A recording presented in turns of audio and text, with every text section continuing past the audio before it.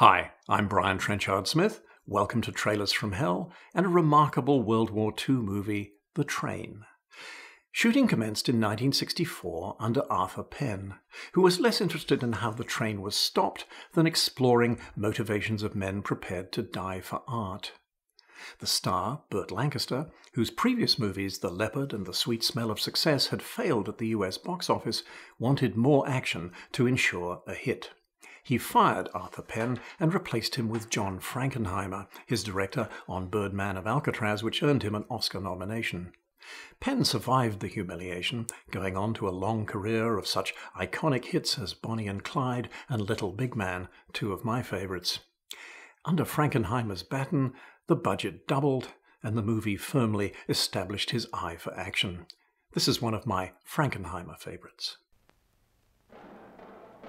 The Train is loosely based on true events in which the French resistance stopped a trainload of looted art treasures the Nazis were trying to take out of Paris on August 1, 1944, as the Allies advanced. In contrast to the action-packed drama depicted in the movie, the true story has a certain irony. The French resistance stopped the train not with explosives, but with bureaucracy, a deluge of paperwork and red tape, so the train got no further than a rail yard a few miles out of Paris, where it was recovered by Free French forces when Paris fell to the Allies. But let's face it, that movie would have been far less fun.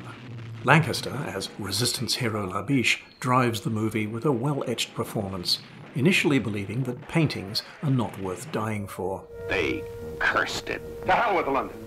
We started this whole thing for one reason, to stop the train, because the Allies were going to be here. Well, where are they? Every day they've been doomed, and every day a man has been killed for thinking they were just over the next hill. I say to hell with it. Now they want us to paint the train? Let them blow it up! Nazi reprisals against the resistance soon changes his mind. French star Jeanne Moreau delivers a nice turn as an acerbic war widow. Their tears. Why did you come back here? You want everyone killed? Men are such fools. There's a hint of romance with Lancaster's character, but it never becomes cliched. The delay in production meant that other noted French actors, Michel Simon and Jacques Marin, had prior contractual commitments and would be unable to complete their scenes. Frankenheimer simply had those characters unexpectedly executed by the Nazis, and their remaining functions distributed to other actors. His early experience as a live TV drama director taught him how to think on his feet. Have you thought of that? Who are you going to get to help you? Me. I can fight. That's two of us.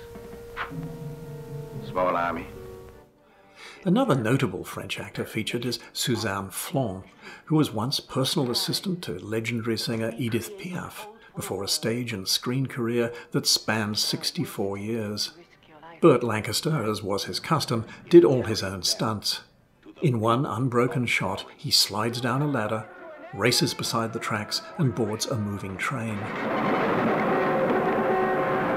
You dump, you old goat! Get out of there and get under cover! Get off my train! You damn fool! They'll be ready bombs any second! Get off my train! Lancaster began his career as a gymnast and circus acrobat. You can't get through! The switch is closed! Open it! The Allied bombing of a rail yard was accomplished with real dynamite, because the French Rail Authority needed to enlarge the track gauge but couldn't afford the cost of demolition. Frankenheimer was happy to oblige.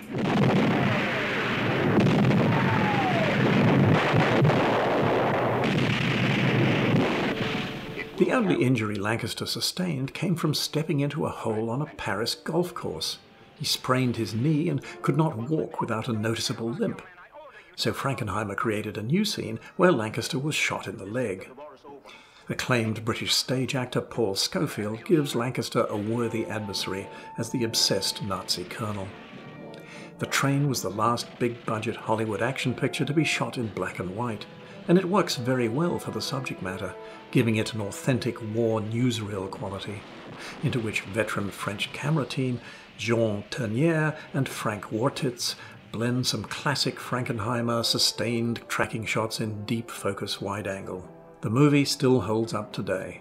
Now enjoy a few moments of Maurice Jarre's magnificent score.